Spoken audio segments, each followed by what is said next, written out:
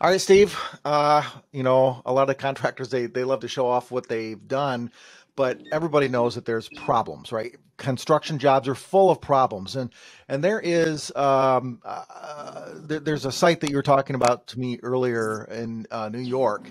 Where you had some problems with the wall retainers and things like that. Let's talk about this job, what you did, where it started to go wrong, and what you're doing to fix it. So, as you know, in the last videos that we sent here, the retaining wall collapsed during the April 6th storm.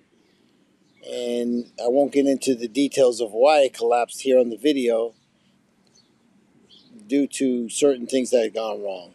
So, since that time, we have come in with the help of Geoffrey Services, a very large company in my county who I can count on when shit hits the fan, has the right equipment, has the right trucks, has the right attitude, right? That's what I care about. He came in 2 days, ripped everything out, prepared it for the new wall, right? That's where we're at right now. In 2 days, we got everything out and everything's back. So this is a picture of the wall that actually collapsed. It was already built by a subcontractor, and so now you are left with the cleanup.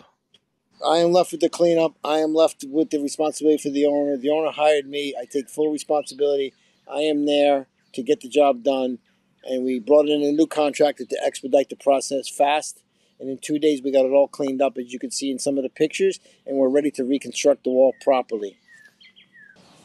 So, it's nice seeing pictures of everything that looks pretty and all done. But there's a lot of behind-the-scenes stuff that goes on. And sometimes the jobs don't go well, right? That's why you want to hire the right contractor for the right job at the right price. Because if something goes wrong, you want to be able to come back and fix it and be able to and not be out of business, right? So it's very important that they do the job right. But things do go wrong. It's construction. You're dealing with Mother Nature. So I'm going to keep you posted on how we're going to handle the situation throughout the process and how we keep the client updated as we go. I hope you enjoyed all the videos. Just to let you know, I'm always in my car driving around job site to job site.